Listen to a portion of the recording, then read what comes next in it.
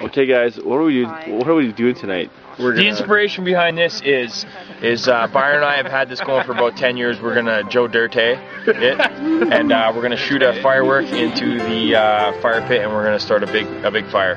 Why don't you guys tell us what's gonna happen here?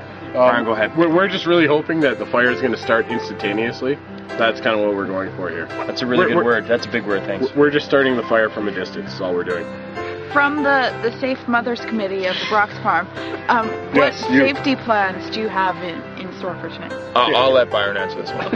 Okay, well, we do have the creek in place over here. It is basically the fail-safe line to protect the house and trailers. And we also have the muster point out here at the gravel road. And we're also going to be standing 30-40 yards back over at Moose Knuckle. Next question. So, are you guys using any type of accelerant? Absolutely. We do have slow-burning lighter fluid on the fire, and we're getting ready for somebody else to gas the fire here. Are there any surprises in the fire pit you'd like to talk about? Oh, yes. Maybe some poop in our pants later on, but other than that, I think we're safe. We do have the burning schoolhouse in there as well. Right there? Not to be confused with the regular schoolhouse. Will there be any musical accompaniment as we are listening to the fire? Some luba. We have not planned this far in advance, and currently have no luba available to us. Let's do it. Perhaps there Put any more on it. No, wait. Craig is now recording. You need to do it again. Just one more. There, that's good.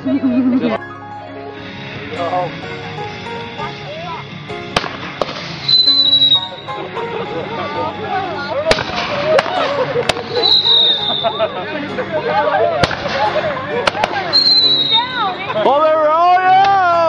Yay!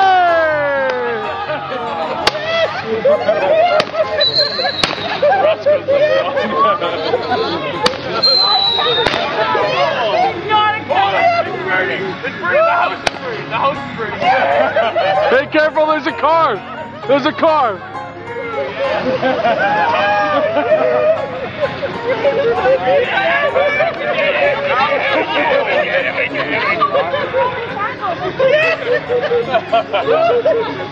That worked out pretty good.